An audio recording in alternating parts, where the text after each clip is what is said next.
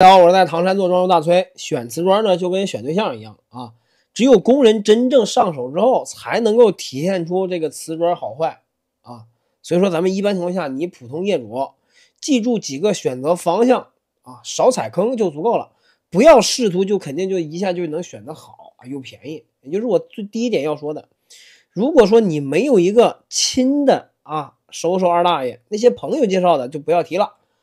没有这种好的准确的门路的话，你不要试图我花少钱买好东西，你花少钱不踩大坑就非常不错了。所以说普通老百姓你选砖的话，选品牌的能够避开一部分坑。第二个呢，就是效果上尺寸越大效果越好，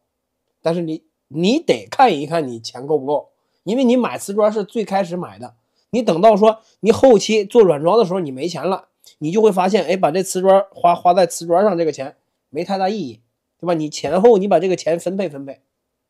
第三个就是这个卫生间的瓷砖，很多人刚才说了啊，瓷砖效果越大越好啊，对吧？但是卫生间地面这个瓷砖不要求太大，因为卫生间咱们首先要考虑防滑，要考虑我们做坡度，相对来说小瓷砖效果就是使用的效果啊，坡度也好，防滑性也好，越实用。第四个就是纹理方面，要么连纹啊大气，要么小纹理干净，这两种别做就是同样一个纹理的跟粘贴复制一样，做出来特别呆板不好看。然后呢，就是我们现在流行的柔光砖、哑光砖这类瓷砖，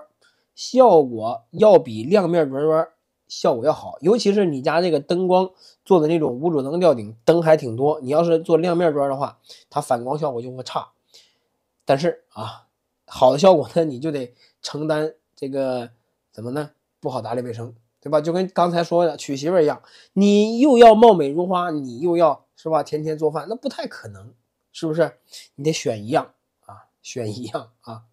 然后呢，就是这个颜色方面，不要对你家的楼层采光有过分的自信啊。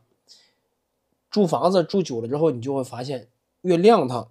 哎，越舒服，越宽敞，越好看。所以说呢，瓷砖一般情况下呢，就是颜色方面选浅一点的，浅灰色啊，或者说顶到头的中灰色，不要选深灰色。